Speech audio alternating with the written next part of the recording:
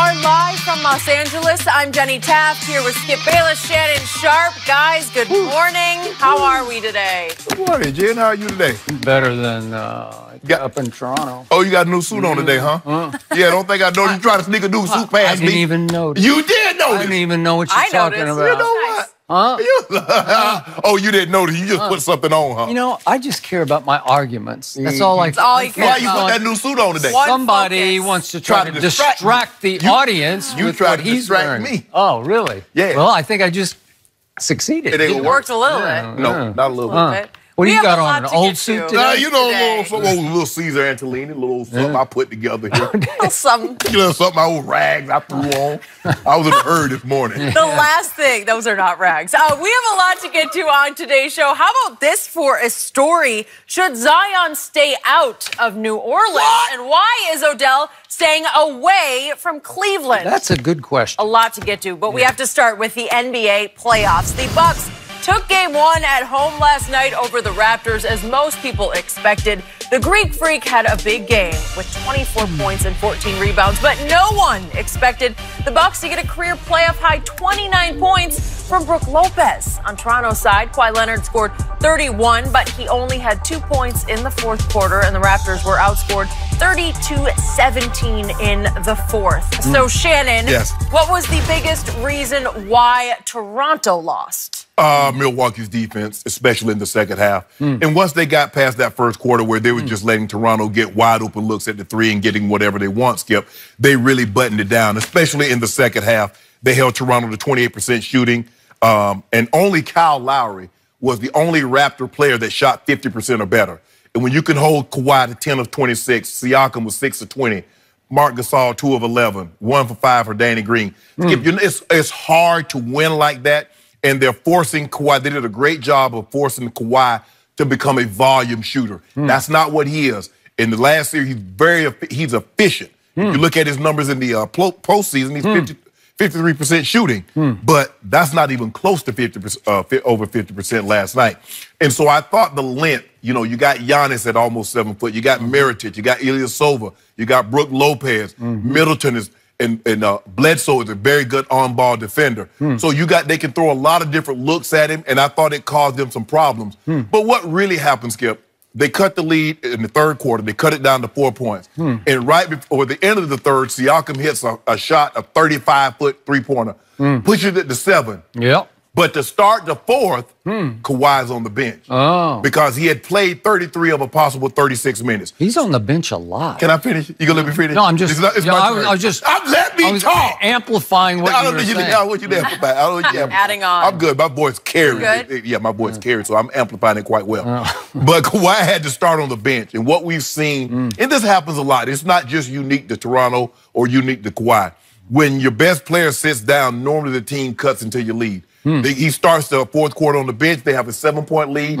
He rests for about 2.5 minutes, and when he comes back, it's 2 points. And by that time, Milwaukee had gained control. Really? Brook Lopez. That's interesting. Like, who is this guy? I know. A guy that scored 27 points in 5 games, all of a sudden comes up with a career-high 29 points in game one. And so, remember, I told you, I said, if you ask, we had this conversation yesterday, you want Kawhi, you want Giannis. I said, I think Kawhi is the better player, but I believe Giannis has the better supporting cast.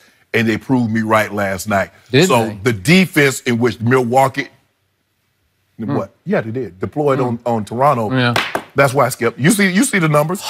15 of 42, 34 of 92, 37% from the field, 35% from the three-point line. And I got that point spread right on. Did I get that point spread? You like that point spread I picked last night, Skip? I don't even know what you know, I said 104 to 96. Really? I was off a little bit, old Sharpadamas.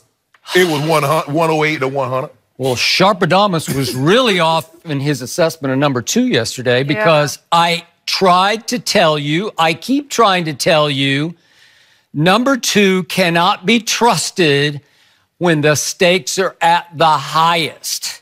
He had no business making that Game 7 game-winning shot. You know it, and I know it. It was short. It hit the near side of the rim. It had no business lucking in, and it became the luckiest shot in the history of the NBA playoffs. But he followed that up by last night, right on schedule, predictably, costing his team a game the Raptors should have won on the road. Oh, did he cost them? As you just pointed out, I got to get a different TV. I don't know. Maybe I saw a different game, but you got this part right, and then you lost me on all the rest of it. But what you got right was Siakam hit a three-point bomb at the end of the third quarter, a buzzer-beating third-quarter bomb that put them up 7 points at Milwaukee. They had been in control of that game all the way. Every time Milwaukee made a little run, Toronto said, no, we got this. Correct. So now we're going to the fourth quarter up 7, and wouldn't you think it's now time for your quote-unquote superstar to take you home in game 1? Isn't it time for the man you call the best two-way player in all of basketball, the man you proclaimed yesterday is better than the Greek Freak? Isn't it time for him to take over that game in Milwaukee? Doesn't he get a rest? Well, all the stars get a rest for a couple of minutes to start the quarter, so he got his couple of minutes off, and then he came in, and then what? I'm glad you asked. From that point on, number 2 played like number 2, and I mean real number 2. And from that point on, he, the North, went nothing but south. You know it, and I know it.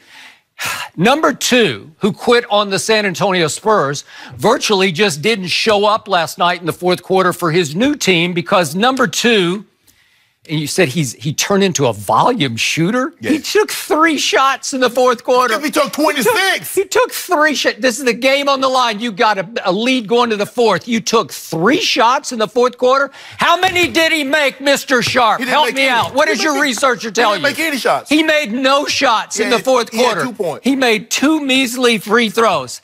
And I got to say it, I watched all the post-game coverage on TNT and other networks. I read tons of post-game coverage on all kinds of websites. I didn't hear one peep of criticism for number 2. And you know why? I hate to say this, but I think I've done it again. I think I have turned number 2 into a sympathetic figure. I think I have turned number 2, now that LeBron is on his couch and completely out of the picture, into the most sympathetic and overprotected, quote-unquote, superstar this side. Oh, overprotected. Wait until I get to what I'm going to get to here. But once again, all I heard after the game was it boiled down to a shootout between Brook Lopez and Kyle Lowry. Who knew? Yeah. What about that guy? How can you give him a pass for that? Because we keep seeing this in the playoffs, and I keep pointing up to you, but let's just look carefully at what happened last night in the fourth quarter. The biggest shame was your guy, the best two-way player in basketball, he got his shot blocked twice by Brook Lopez. Can we see the first one? 6 minutes and 11 seconds left. They're down 5, and your guy, number 2, goes into the lane and throws up the weakest. You know what? You will see. He got that. That was just weak. That was desperate force. It was a runner. Let's go to the next one. They're down 5 at that point. Then 1:39 left. You're only down 4. This is a big shot in the game, and you drive on Brook Lopez, and he just takes the ball away from you. Just took it right out of your hands. Are you that guy or not that guy? The game is teetering. If I'm not mistaken, is Brook Lopez an NBA player? Yeah, he's the guy the Lakers dumped last year. They just flat out said, see you later. He had a game. Walk out the door. Yeah, think about it. That's a playoff high. Don't give me any of that nonsense. You would have laughed before, on this show 24 hours ago, you would have laughed if I'd say, Brook Lopez is going to outduel your guy in the fourth quarter. You just laugh at that, right? Okay, I'm not finished. It is my turn right now. Let's look at the shot he took. And this is the key one. This is 2 minutes and 6 seconds left.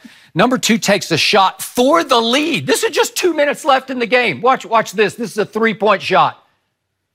You want to talk about a brick? That one was shot so badly it had no chance of lucking in, right? Did you see that? It hit the backboard first. You like that? That's clutch city. That's for the lead. That's to regain control of that game. So you're telling me that a guy who took 39 shots in Game 7 at home, managed to take only 3 shots. Of course, he missed 23 of those shots. But Skip, you said 3 shots? Come on. But how can you let him off the hook? No, I'm not letting him. You let him off the hook. Hold on. You said he took... Lord have mercy. Hold on. If I'm not mistaken, in Game 7, did he take 39 shots in the fourth quarter, or did he take 39 shots? He missed 23 shots in that game. Okay, he missed 16 last night. That's what I mean by volume shooter. But you said something very interesting. You said he only attempted 3 shots last night. He was 0-3. if you don't mind, I don't know if because the people at home don't have the score sheet. Can you tell the people at home how many shots did Giannis Antetokounmpo attempted last night in the fourth? Who won the game? Oh, but see, now it's who won the game. Yeah. How many points did Giannis score in the fourth quarter? Here's what's funny about that.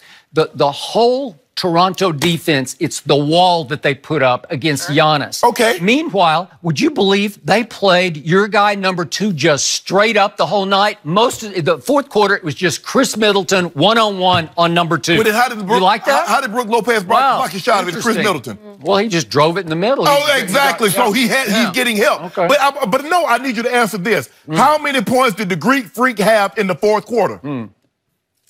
Well, 3. Let's look at the. One more. You want to look at the big stats about the game stats? Yeah, go ahead. Do that. Yeah. Fourth quarter. Who had the most rebounds in the game? Who dominated the backboards? Chris Middleton. Interesting. Chris Middleton had 6 rebounds.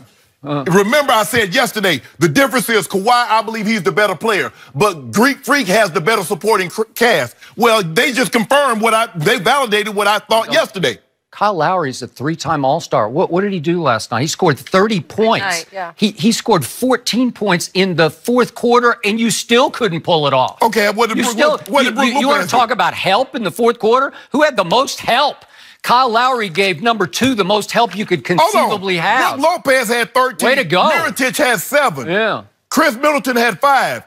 They only had 3 players to score. You don't like any of those guys. Marc Gasol. It doesn't matter whether I like him or not. What, a 5-time All-Star and a 1-time Defensive Player of the Year? That was a long time ago. Yeah. Marc Gasol I told you yesterday, look at the playoff experience that number 2 has on his side. Danny Green. All I'm asking you, the thing is to see, what you try to do is you try to pin everything on Kawhi. Kawhi didn't play. Okay, you can't have it both ways. What do you mean? mean? You say he's that guy, if you say he's a superstar, all I keep hearing is he's the MVP of the playoffs. Well, if you're the MVP of the playoffs, you can't do that. And